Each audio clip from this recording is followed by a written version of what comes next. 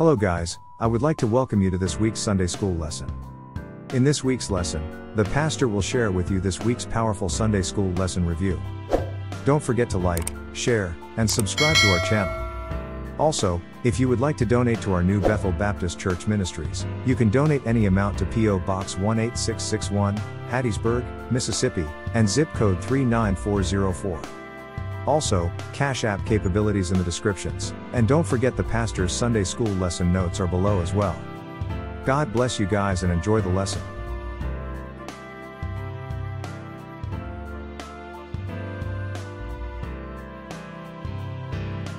Hi, I'm Brother Lars Jordan, pastor of the New Bethel Baptist Church located at 2729 Oak Grove Road in Hattiesburg, Mississippi. And today our Sunday School lesson for July the 7th, 2024 is Ceaseless Love. And our Bible scripture today are taken from Lamentations, the 3rd chapter, verses 16 through 24 for our printed text. And we are still in this quarterly theme of hope in the Lord, this absolute certainty and expectation of coming good that is found rooted in the Lord himself. And we're in this unit of study for this month is expressing this particular hope, this certainty, this absolute certainty in coming good.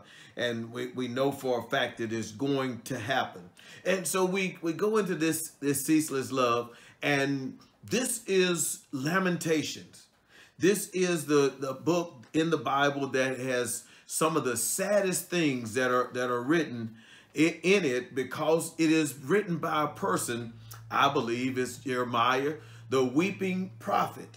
The historians, some of them said that Jeremiah is the writer. I know some of the people that say that we can't be certain about who is the author of the book, but it has some of the same writings and teachings of Jeremiah using the daughter of. He is the only other person that uses that particular phrase. And so it is more than likely that Jeremiah is the writer of the Lamentations. Lamentation is a short book that expresses deep grief over the destruction of the city of Jerusalem and also the temple.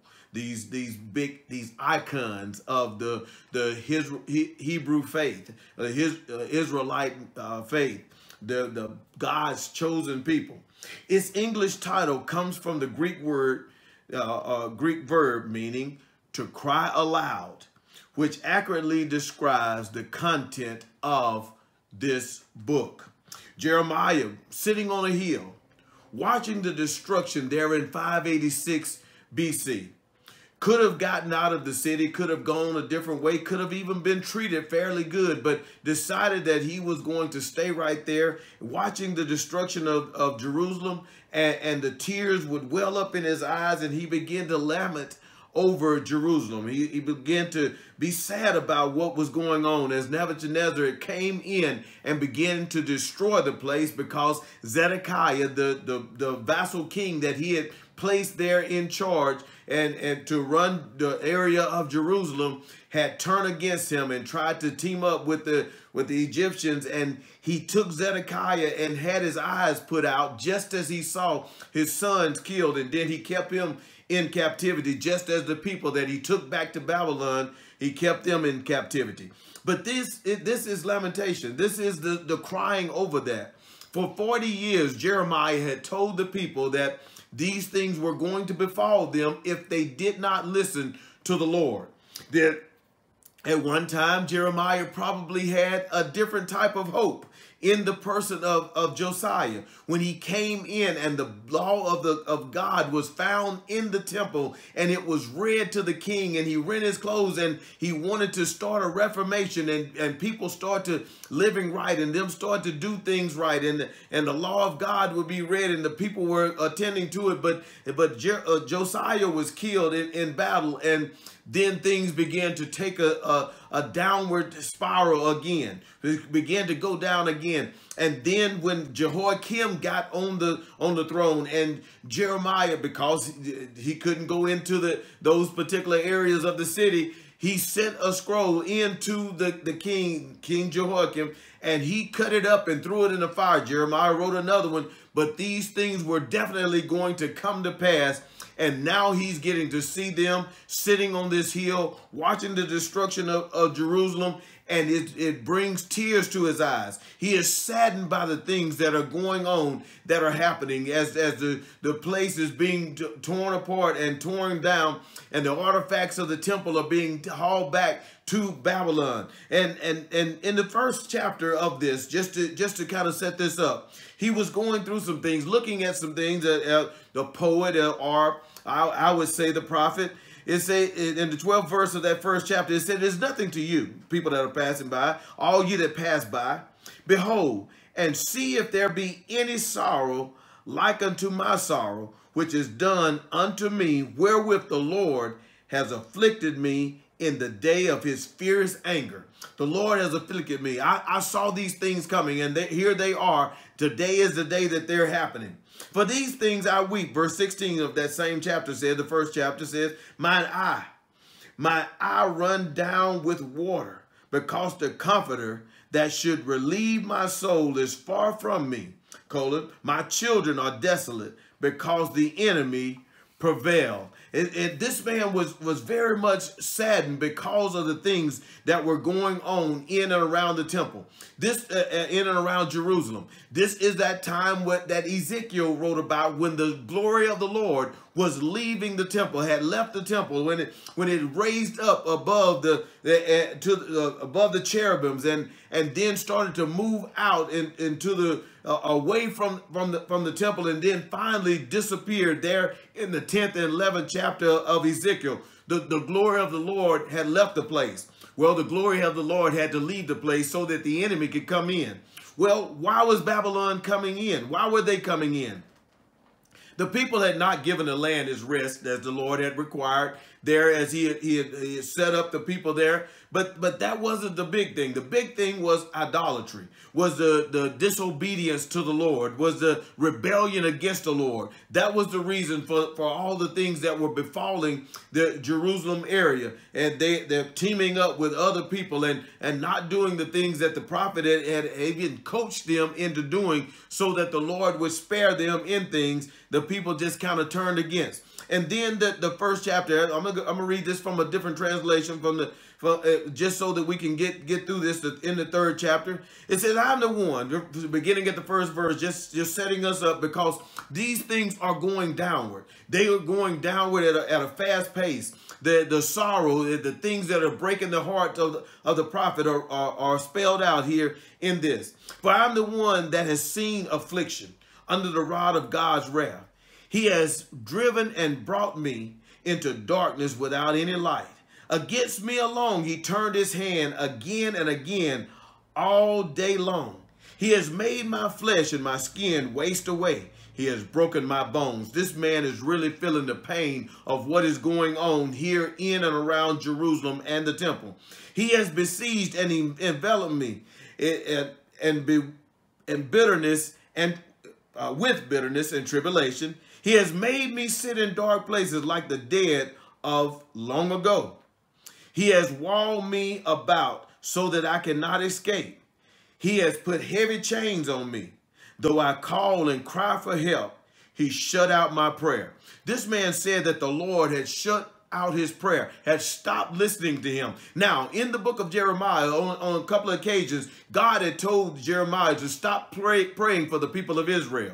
And I don't know, maybe sometimes God is telling us to stop praying for certain people if we would just listen to the Lord, because he has put a fix in to fix that person. If he takes away that fix because you're praying about it, he has to put in another fix to fix the fix that he put in place to fix them in the first place. But now he's telling Jeremiah on several occasions in the book of Jeremiah to stop praying for the people. But now Jeremiah is saying, "You're not even listening to my prayers anymore, Lord," here in the 8th verse of this 3rd chapter. "He has blocked my ways with hewn stones. He has made my path crooked." The 10th verse says, "He is a bear lying in wait for me, a lion in hiding." He led me off my way and tore me to pieces. He has made me desolate, is what the prophet says here. He bent down his bow and set me as a mark for his arrow. He has his arrow directly aimed at me and has pulled back the bow so that it can shoot. He shot into my vitals, the arrow of his quiver. He said here in this, he has become, he said, I have become a laughingstock or derision, as is written there in the King James Version, of all my people, the object of their taunts and songs all day long. He has filled me with bitterness. He has sated me with wormwood. He put these things in me, bitterness, and that's where it stops, because we start into our lesson in our printed text at this very point. I'm a derision. People are laughing at me as I sit here, but these are things that I told them were going to befall them if they didn't turn back to the Lord. These things are happening now. These people, the things that are going on at this time. So now we get to the 16th verse of this, our printed text. He said, he has also broken my teeth with gravel stones. He has covered me with ashes. Now, the person speaking here, as I've just told you, that I feel like it is the prophet Jeremiah speaking to the Lord, and the Lord has left him and the people hopeless at this time, hopeless and helpless, not knowing what to do, not knowing who to turn to or where they can turn even for help at this time.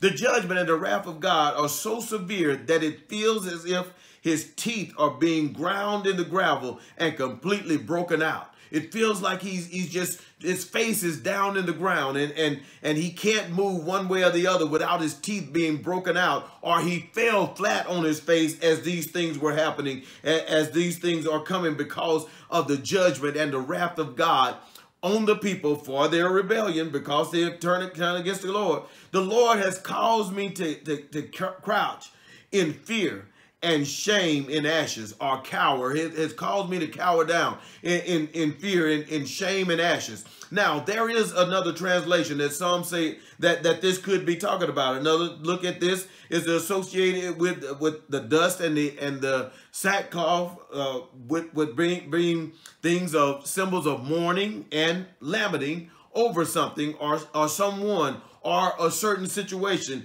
But I don't really think it's going on like that, but still that can be another way of looking at the teeth being broken and the gravel in the stones, with gravel stones, and he covered me with ashes. Those are things that happen.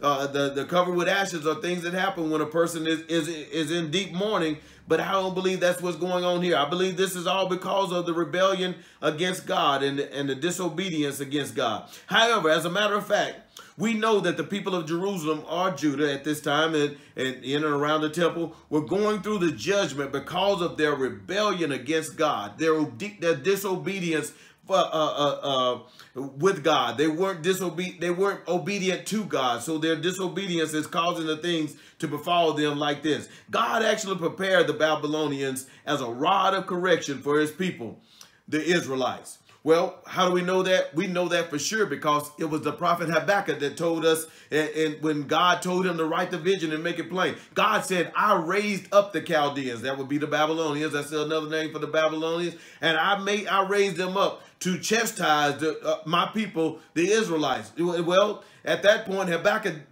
decided he didn't want God to come down and judge him like that. Don't do that. But God let this man know to write the vision, make it plain, so that even when a person run by, they can understand exactly what's on that paper, or that the billboard sounds like what he was telling them to do, so that they'll know exactly what the Lord was doing. When he said that these Chaldeans would be swifter than eagles and they would come in. Well, when Nebuchadnezzar came in there, it seemed like he had track holes and back holes, because he was able to tear down the gates of the temple, the gates of the city, and tear down the temple itself. It just seemed like he had stuff that was far advanced of his time, but we know he didn't have them, but it seemed like it, because God raised them up to be his rod of correction for his people, the Israelites, because of their disobedience and their rebellion against God. Mainly their idolatry and going against the things of God.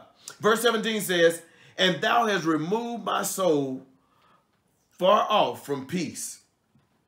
I forgot prosperity.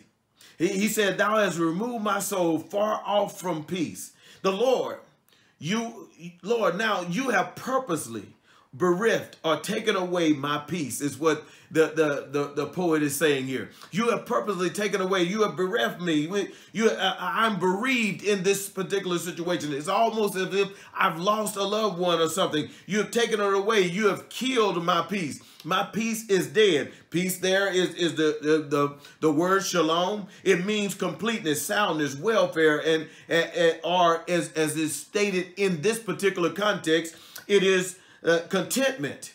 I have no contentment anymore. There's no tranquility. It's not as if I'm sitting by the stream and I see the water going down the stream and everything is beautiful. All of those things are gone. But even to the point of even safety in the body, I don't feel safe here anymore. So all my peace, my contentment and tranquility, they're gone, is what the prophet is saying here, or the poet, whatever we say. I'll probably keep saying the prophet because I believe Jeremiah wrote it. But he said it's all gone. It's removed. How far is it removed from me? It's gone afar off. It's gone. I can't even remember the last time I felt contentment, is basically what the prophet is saying here at this time. He had preached for 40 years to the saving of none. Now he's not seeing any peace here at this time, and hadn't saw it since the days when Josiah tried to start a revolution, or start a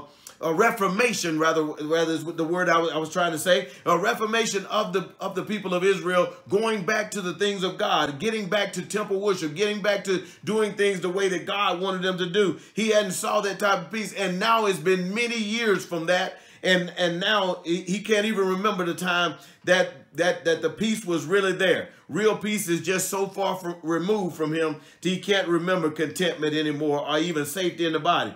I've forgotten what it feels like even to be happy. That's what prosperity means here in this. It doesn't mean a load of money or a load of stuff or a load of things. Prosperity, the Hebrew word tov, it means in this case happiness and welfare. Things are well in you. Or going back to the word that there before the colon, peace, contentment, tranquility. I just can't remember the last time these things happened. I hadn't felt happy in a long time, is what the prophet is saying here. He said, and I said, my strength and my hope is perished from the Lord. My strength and my hope, that they have left. They perished from the Lord. Is perished from the Lord. So my strength here means my eminence or my fame, which some of you would call his glory. His glory, it has left him. In other words, it's dead. It's gone. I don't feel it anymore. My strength is all gone. It is left because my strength was tied and in tune with the Lord. The Lord was the one giving me the strength that I had. My enduring and everlasting spirit is gone now. It's what he's feeling at this time. Now, we know it's not gone. And he knows because he's a prophet of God. God called him when he said, God told him, I've even called you before you were conceived in your mother's womb. But still at this time, he's not feeling it. He's not feeling the Lord. It is almost as if, just as we saw there in the 10th chapter of Ezekiel, the glory of the Lord leaving the temple, and then in the 11th chapter, just finally leaving altogether. Now this man is feeling like the Lord has left them. He's not hearing his prayer. He says he's saying there, but he said in the previous verses, he said, but my hope is perished from the Lord. My strength and my hope are perished from the Lord. My hope, or my expectation of coming good, or this wonderful thing that's supposed to be there, it's gone from me. I can't feel it anymore. It's not here with me. My absolute certain expectation of coming good, it's just gone. I don't feel it anymore. I don't have that hope within me anymore. My strength and my hope were both rooted in a particular place. They were rooted in the Lord, in the God that I just said that doesn't even hear my prayers anymore, that has set up lions and bears to attack me, that has put me here in a place of derision where people are laughing at me. That same God, my hope was rooted in him, and he has left me, so to speak, and he's feeling that. It seems as if he had just walked away from him and not even looking back at him, just as the glory of the Lord had left the temple. Now he's feeling like to Jeremiah that the Lord himself has left him. He said, remembering mine affliction and my misery, the wormwood and the gall. Here, he said, remembering mine affliction, mine affliction, a real reflection. Reflection, always looking back at the way things was, or sitting in a place of observing things. My observation of this, looking at it carefully, taking another look at this, or even considering it, keeping it going in my mind, or as he says here, remember, I was just thinking about my affliction, my pain and my suffering, what I'm going through, what the people and I are going through. But right here, I'm just focusing on myself, my affliction, my pain and my suffering, and just thinking about it. Why is it coming upon me? Well, I know it's because of rebellion and disobedience, because I preached to these people for 40 years and they never turned back toward the Lord. I know it's because of that, but I want to take a closer look. I want them to make a reflection. I want to consider the things here as he's talking about here. Thinking about my misery, that's how I'm homeless at this time. I'm sitting here on this hill and I can't go back home because Babylon is tearing apart the city and is tearing apart everything there, hauling everyone that they don't kill or the women that they rape or everything that they mess up. They're hauling it back to Babylon. And so I'm homeless at this time. I'm a refugee at this time. Also bringing me to a place of bitterness. If this is bitter, or even misery, being outcast, or in a place of destitution. I'm destitute at this point. I don't have anything. I can't even go down there and get food from the house because of what Babylon is doing to the city of Jerusalem at this point. The wormwood here is a plant, it's a tree, but he's using it in a metaphoric state here. It means bitterness. That's exactly what it means. And gall comes from a poisonous tree or poisonous plant, and it is sometimes called venom because venom comes from, here speaking of a viper, when you're bit by it, it actually kills you. So he's saying that my affliction, my pain and my suffering, my homelessness has put me in a place of just basically being dead, bitten by a viper, and venom is going in. The poison and the bitterness have overtaken me. And my soul has them still in remembrance and has humbled me in me and is humbled in me. He said, my soul still have these things in remembrance and it is humbled in me. He said, right now, the affliction and misery along with the bitterness have taken up residence in my mind and can't be moved at this point. That's what's on my mind.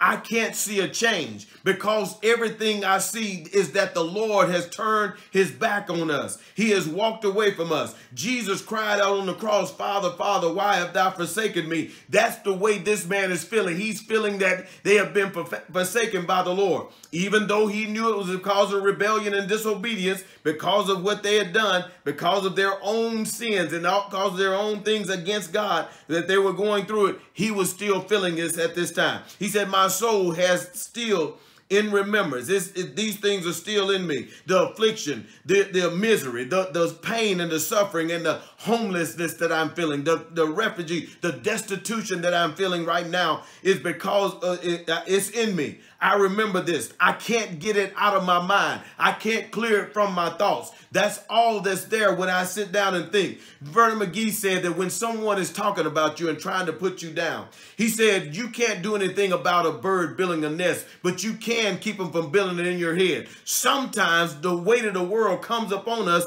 and things get built in our head. It seems like even if we try to fight them and keep them from happening. That's what was happening with this man. It's going to change, but right now, that's where he finds himself. This depression of the mind has bowed down within me or have humbled me, has brought me low. I can't get anywhere else. I can't think anything else. I can't get beyond this point. But thank God for the Lord. And that's where he found himself even at this point. My soul has them still in remembrance. I can't move past it, and it's humbled me, has brought me low. And it's when we're in our lowest state, that's when the Lord can really start to work. When we are in our greatest extremity, when we have come to the point where there's nothing else we can do, when it comes to the point where we're hopeless and helpless. Paul was told, in your weakness, I'm made strong. And when we're at that lowest point, it wasn't until that man found himself there in the pig pen about to eat the husk or the shells from the peas, the pods that the pigs were eating, that he came to himself. He found himself at the lowest state of his life. When we get to the lowest state, when there's no one else that we can call on, that's when we realize that we can call on the Lord. That's when we find ourselves going back to our roots, or going back to what we've already found and know about the Lord. At that point, verse 21 comes in.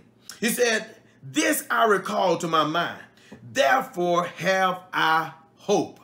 Now, as he got to the lowest point, where these things had clouded his mind, where he couldn't see the Lord anymore, where everything else was gone, nothing else was in his, he couldn't see past the clouds, but past those things, but past the misery, past the affliction, past the pain, past the suffering. All he could do was focus on those things that he was feeling and seeing, the destruction of the city. He couldn't get past that. But even in the midst of that, the Lord came through. He said, this I recall to my mind. Therefore, I have hope. What was his hope at previously? Verse 18 told us it was coming from the Lord. All his hope was tied up in the person of the Lord in the first place. So now when he's in his lowest state, he sees the Lord. But this is that but God moment that comes in here at verse 21. This is that but God here in the middle of this particular book of Lamentations. The mind that couldn't shake the pain, the suffering, and the homelessness now begins to focus on the Lord. In the Hebrew, this means to return to my heart. The Lord comes in and he floods in to this man's heart. While he was in his lowest state, the Lord, that was when the man was there in the pig pen. He realized that he was the son of a father, and he could go back to his father's house. Even if I can't be my father's son anymore in that particular way, maybe I could be a servant and I can eat better than I would be able to eat in this pig pen. But he was a son. So the father was going to restore him and put him back to a place of sonship. So that was never a point. So he came to himself.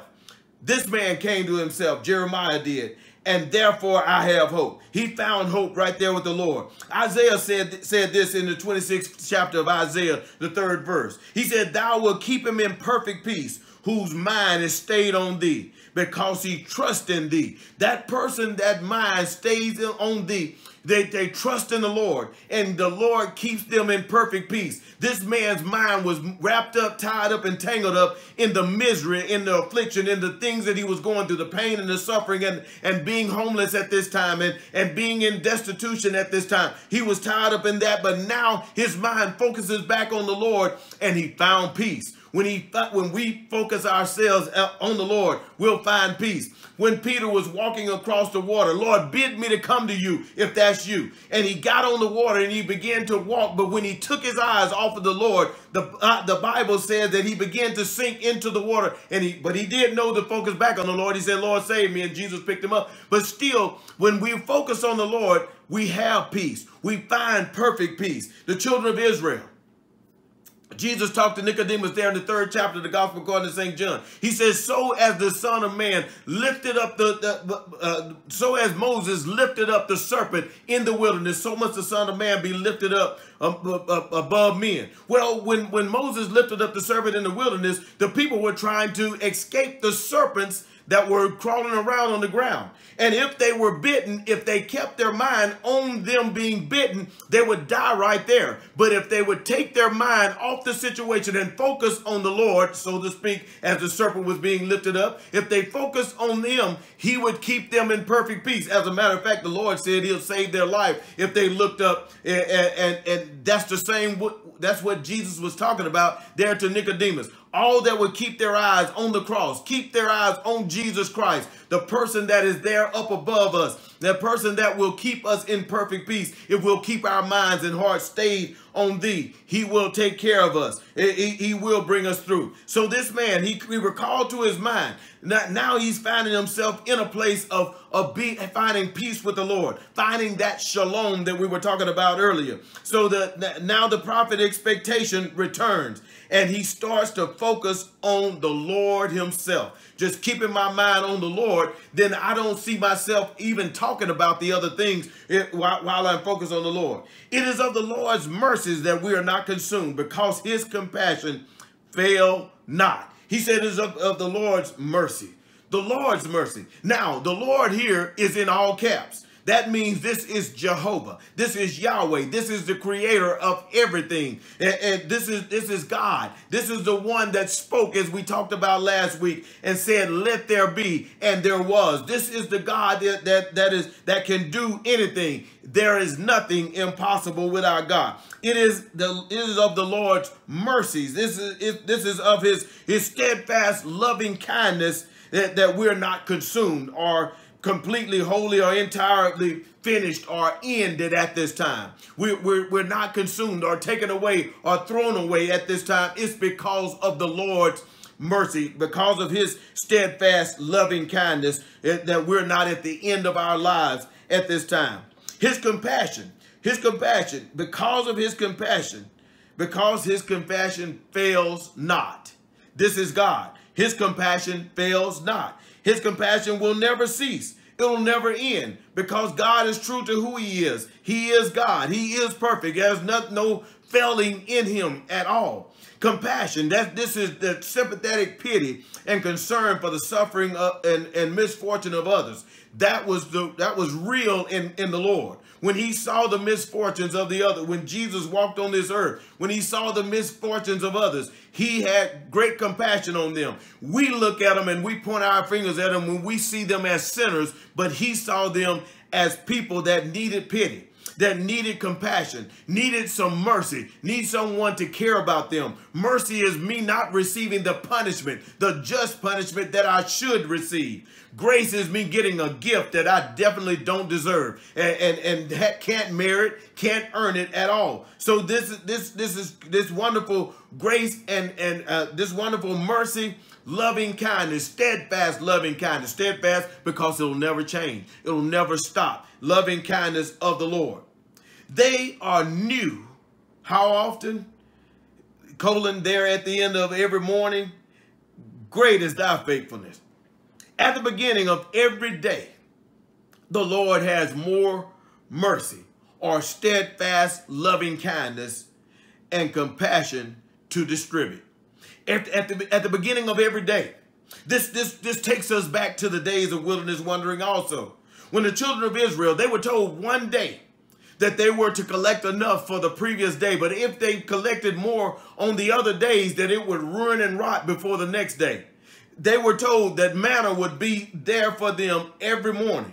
That's what this loving kindness is for us. This compassion, this steadfast loving kindness, God's mercy is baked up and ready, a new batch every day, ready for us to consume, ready to give to us, so that it's there for them. Every morning, they are new every morning. He has new mercies, new compassion every morning. And how wonderful is that? Great is his faithfulness. Great or abundant is it? That's what we just found out. It's more than enough. It's plenty for everything that we need. It's more than enough. Is your faithfulness, Lord, toward us, your stability. You're very stable in the things that you do for us, Lord. There's no shadow of turning, as the hymnologists say, with you. You don't change, because even when we do change, you're the same yesterday, today, and forevermore. 2 Timothy, the 2nd chapter, the 13th verse says, we believe not, or we have lack in our faithfulness sometimes, yet he abideth faithful, he cannot deny himself. Even when we're unfaithful, God is still faithful. Even when we're untrue, God is still true. God is still going to be himself. As we use as an example again, when Jesus was sitting there with her and the men had thrown down their rocks and gone away. And Jesus said, where are your accusers? She said, I have none, Lord. He said, well, neither do I. And then after that, he said, go and sin no more. Well, Jesus knows the human being. David said he knows my flesh, that I am but dust. But what would keep her after that if she fully trusted in the person that she had just had this conversation with? What David said there in the 4th chapter of Romans, when he said, blessed is the man in whom his sins are not imputed to him. They're not put on your side of the ledger anymore, because you believe God.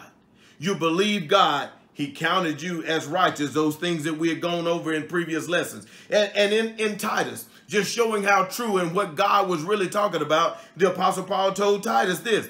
He said in the 1st chapter of Titus, the 2nd verse, in hope of eternal life, which God that cannot lie, promised before the world began. Now, every morning, God's promises are sure. He's faithful. Great is his faithfulness. If he said that we are going to have eternal life, he means that we're going to have eternal life. If you have trusted Jesus Christ, your Lord and Savior, he's promised you eternal life today. If you lose your eternal life tomorrow because of some act that you did, then your eternal life was never eternal yesterday. He's faithful even when we're not. People are not faithful. We give up on people and we put them down. But look at the wonderful thing that's said here in our last verse of our printed text. He said, the Lord is my portion. That's my share. Saith my soul. Therefore will I hope in him. Therefore will my hope, my confident expectation or certainty in coming good. It's right there in him. The Lord is my portion. The Lord is my allotment or my share. He is what I'm going to receive in this. And this is the response of my inner being. My soul is telling me this, is what the prophet is saying at this time, or the poet, as some would like to say. He's saying that my soul is telling me that the Lord is my portion. As I look around and they're taking away everything. They're ramshacking the city. They're taking the artifacts out of the temple. Everything is being marched away that's worth something to Babylon. The people are being marched away to Babylon. Some are being killed. Some are being hurt. But here is what I found, even in the midst of this, that the Lord is my portion. That's what my inner being is telling me. That's what my soul is telling me, that the Lord is my portion. Therefore will I hope in him. Therefore my confident or certain expectation in coming good is found in him, steadfastly and secure in the person Jehovah, in him. And that's where I'll find myself, my portion, or my share of this whole thing. In the Hebrew, this means that to wait patient. Just as Job said, I'll just wait right here till my change comes. A waiting attitude is what this means. When he says this, the Lord is my portion, saith my soul, therefore will I hope in him. I'm just going to wait right here until this hope shows up, until this confident expectation comes to fruition right here in front of me. Now, where did this come from? In Numbers, the 18th chapter, the 20th verse. Aaron was told something by the Lord. The Lord told Aaron, he said, look, Aaron, you're not going to get any land. And the Lord spake unto Aaron, he said, thou shalt have no inheritance in their land, neither shalt thou have any part among them. Wait a minute, God, if I was Aaron, I would say, wait a minute, everybody else gets something and I don't get anything? But here's what the Lord said after the colon. He said, I am your part. I am your portion. If I don't have anything else, if I have the Lord, I got all I need. That's what he was telling them. If you don't have anything else, I am thy part and thine inheritance among the children of Israel. I'm your portion. The Lord is my portion, the prophet said here. Therefore, my soul is telling me this. Therefore, I will find my hope in him. That's a love that's not ceaseless. That it doesn't stop at all. It continues through everything else that I'm going through. When I can focus on the person of the Lord, when I can keep my eyes, when I recall to my mind, there I find my hope. Therefore, that's where I find this confident expectation in something good that is coming. I find it right there in the person of Jesus Christ. That's where our hope is wrapped up now, in the person of Jesus Christ, the person that died for our sin, was buried, and rose again. Father God, we do thank you today for the study of your word. And Father, we do pray that you will give us that heart and mind, that we will take another look, that we will recall and find ourselves in the midst of that expectation of coming good, in the midst of that hope that you have put in us through the person of your son, Jesus Christ. Father, we pray that even as we find him, that we will understand this love that does not cease, that it is forever, that you are faithful even when we're faithless, that you will be true to yourself no matter what. So, Father, we do pray that even at this time that you will search our hearts, forgive us of sin. In the name of Jesus we pray. Amen. Thank you for joining the Sunday School Lesson Review. Hope to see you next week. God bless you all.